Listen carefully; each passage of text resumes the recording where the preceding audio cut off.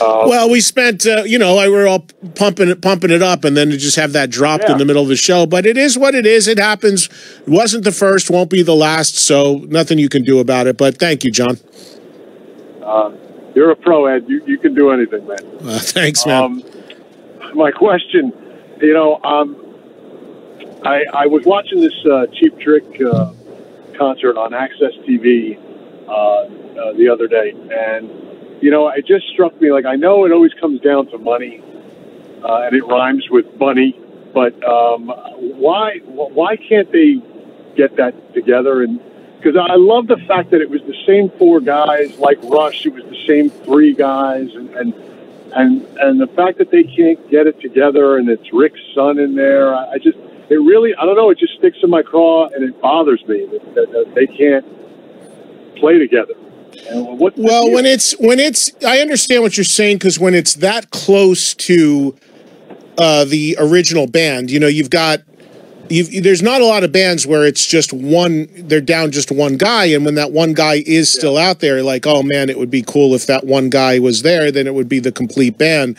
The thing, and that being said, Dax Nielsen, who is Rick's son, does a tremendous job. And he's been there for a long time. Yeah.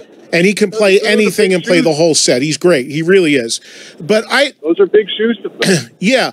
My impression or my understanding about why Bunny Carlos has not been a part of Cheap Trick is apparently there was some legal stuff that went on at one point, to the point that he sued them. That when they were inducted into the Rock and Roll Hall of Fame, he was suing them at that time for, I don't know what, money, publishing, or whatever was going on, which is, I've always said, an incredibly amazing thing that Cheap Trick did for their fans, where they sucked it up and played with him at the Hall of Fame, something most bands would never do given the circumstances.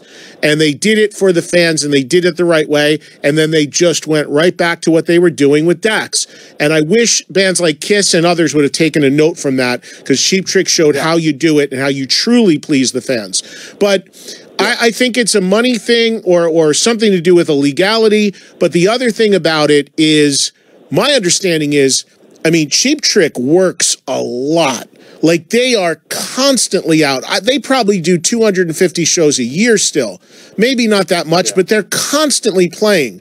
And I don't think that Bunny Carlos is wanting to play that much and may not be physically capable of playing that much. Some of the people I talked to told me that when he was in the band on the last run, that there was a lot of complaining and grumbling about the schedule, the length of the shows. Some guys just can't, they're not cut out for being on a bus and playing that much and working that hard at this point in their life. And I think that was a factor. And then some legality came into it that resulted in a lawsuit. And that's where it just kind of totally went away. Did you see the Dan Rather interview with them? I did not.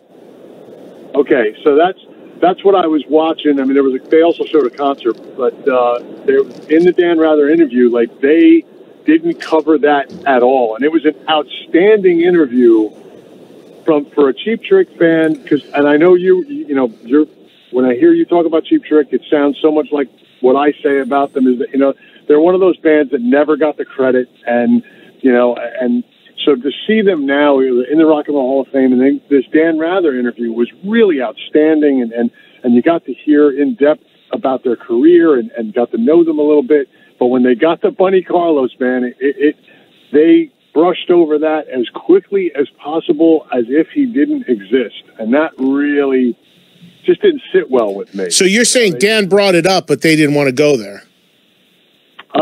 They just mentioned that there was another guy who was, Bunny was the original drummer, and that's it. There was nothing about whatever happened. Why isn't he there? Where they talked a little bit, like, when Tom Peterson left the band, they talked a little bit about that, and why he left the band for a little bit. They covered that. Yeah. Well, I think, well, John, I think the problem is, and thanks, John, I'm going to grab some other calls. I appreciate it. I think the problem is it's a legal thing. There's a legality.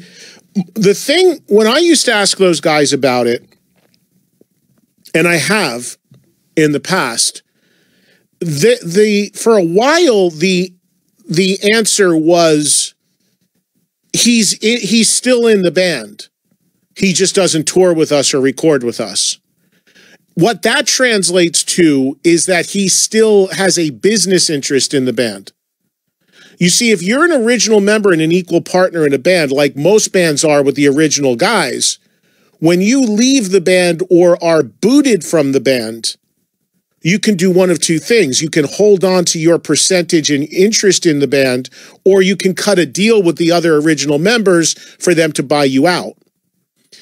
A lot of times, if you decide to hold your interest in your piece of the band, that really goes to create some great animosity down the road, because what happens is the other guys with the current version of the band, they're out there playing and they have to account to you. Even though you're not putting the work in and you're not doing anything, they have to account to you for money, percentages of shows, album sales, publishing, merch, depending upon what the deal is. And that can create animosity. You can imagine if you're going for 10, 15 years, but you got to cut a check every quarter to a guy who's not a part of it anymore, but because he was originally part of the sort of corporation, after a while, you start getting pissy about that as well. And that can result in battles over money and over control and what have you. It's incredibly common. But that, when those guys would tell me, oh, he's still in the band, he just doesn't tour or record with us anymore, to me, that's what that means. He still has his business stake in the band, but they're not working with him anymore.